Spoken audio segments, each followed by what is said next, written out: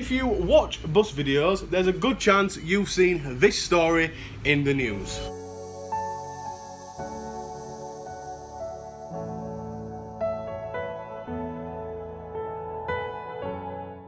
I want to give my condolences to the family who have suffered through this very tragic incident. I got a child myself, and I'd be distraught if anything like this ever happened through something so neglectful. And it's something that anyone on the bus themselves couldn't have avoided. But I don't want to get into the side of that. I want to talk about the driver's hours. As a bus driver, you can drive 7 days a week for 10 hours. And you can do that 2 weeks on the trot. And then your last day on your second week, you must have a rest of 24 hours. But that's not necessarily in the form of a rest day. Which people might be thinking, wait, how do you have 24 hours off work legally and not have a day off? Well, what you do is you'll work an early on Sunday, shall we say? So you finish work 2 PM on Sunday. You can then start work from 1 minute past 2 on Monday. So you've had a full 24 hours off work, but you haven't had a day off. Is that wrong? It's swindling the rules, I suppose, but it's all legal. Driver's hours are very different between lorry drivers who run to the EU law and us bus drivers who work to the domestic rules. There's a lot of other fancier rulings I can go into, however, and the laws and the requirements to it, but as a video watcher you may not want me to bore you with it. I do believe that a lot of accidents are caused by drivers not having enough rest. And all it takes is a split second to lose your concentration. Bang! Accident. You've run into a car, you've run into an house, you've backed into a bus station because you've just split second lost your concentration. Am I being far-fetched? No, I don't think I am. The number one problem, health-wise, driving a bus, is driver fatigue. If you don't know what that is, look at the description now. So that is from being overworked, not having enough rest. This can really be brought on by yourself, because if you are in the bus industry, you will know you are constantly harassed to work overtime. It's one of them things, it's just a job. There is not enough bus drivers out here to serve the routes and serve the community. So it relies on people like me and other drivers who work 7 days a week. Fair play, it's good because you earn a lot of money, but then again you can't spend it because you're always at work. So you just save it. Good and the bad, everyone likes a day off. And I struggled quite a lot when I first started bus driving, because I was like, wow, 7 days pay, wow, that's great. I can do all these things, and then I never got a chance to do anything because I was always at work. Back onto the fatigue side and how to avoid it and things like that. I've suffered in the past with driver fatigue. Every bus driver will say to you they have. It's just one of the parts of the job. Drivers hours sometimes do go against the driver, and they do bring on driver fatigue. Is what the ruling is.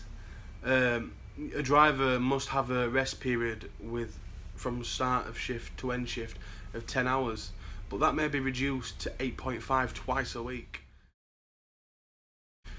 I do believe driver's hours are a big contributing factor to driver fatigue, because they don't really seem to back up the driver. And I know people say, well, if you're tired, just don't go to work, but you can't just not go to work. Because if you ring up and go, I'm tired, they'll just say, well, you should have slept more. I'll see you in half an hour.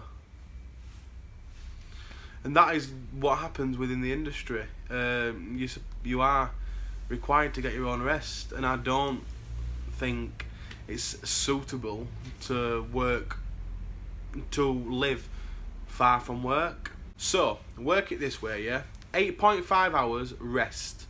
So that is from clocking off to clocking on, 8.5 hours.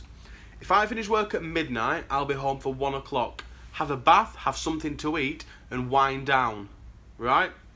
that could be then 2 o'clock, 2:30. So we will call it 2:30, and I'm meant to start work at 8:30. So I need to be setting off at 7:30. So that's 2 to 3 to 4 to 5 to 6 to 7. I've got 5 hours sleep, and then I've got to go and do another 10-hour shift. How is that fair on any bus driver? Fair play. I can understand people say, oh, it's not a hard job, you just sit on your ass all day. And we do. It's not a physically exhausting job, but it's mentally exhausting. You have to think for other people. You have to understand what other people are going to do on the road. 9 times out of 10, people just run in front of a bus, thinking you'll just stop, because that's what bus drivers do. They just stop. Cars pull out in front of you. And when you've spent 10 hours behind the wheel of a bus, you are knackered. It's like me saying to yourself, if you drive, after having 5 hours sleep, do you want to drive down to Land's End and back? No, I'm tired. Why would I do that? Well, why would I drive a bus all day with people on bus if I'm shattered? The driver can speak to the employer to try and find a solution, but 9 times out of 10, the solution is the driver needs to take his rest days, and then they need to take into consideration people's personal life. The incident that has happened, a lot of people say, well, the driver should know when he's fatigued and know when he can't drive, and 9 times out of 10 the drivers do know when they shouldn't be driving, but they can't just ring up and say, I can't come in, I'm tired, because it's not an excuse. In the bus industry's eyes, that's a poor excuse to not come into work, and you'll be looking at the lines of going down the disciplinary procedure and losing your job. So you'll be losing your job for doing something that's safe.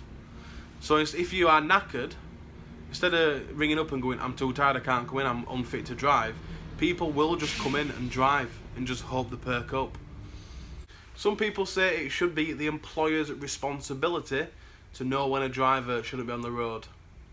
Right, what my opinion is on that is, yes, an employer should have the last say whether they believe someone's fit to drive a bus. However, when I go in the morning, show them my DQC card, thank you very much, I'll have my duty for the day. How do they know I'm alright? There could be 70 other drivers queuing behind me. It's just, yeah, there's your DQC. There could just be, there's your running board, off you go. I wouldn't say all falls on the employer. If there's some things which crop up in my employment, where I've had a bump here, a bump there, I've been too fast here, I've been speeding here, then it just kind of draw a picture of what, am I an unsafe driver? Am I not fit to drive? Oh, here we go. Oh, God above, this tripod's not very comfortable. It leaves rings in your, it leaves rings in your hands. Look at that. But the job itself is a very, very stressful job, and I can't stress that to you enough.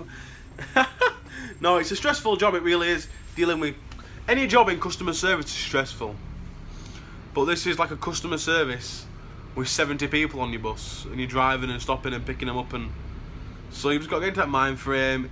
Literally, when you clock off, turn off. When you clock off on a night time, don't think about buses. Just go home and enjoy yourself. Put Xbox on, put telly on, have something to eat, and you'll feel a damn sight lot better. If you agree with me or disagree, pop in comments, I'll reply to them. Just what do you think on the driver's hours and fatigue? What do you think we could do to reduce it as a whole industry? So, the Flat Cat bus driver on fatigue, I'll see you later, thank you.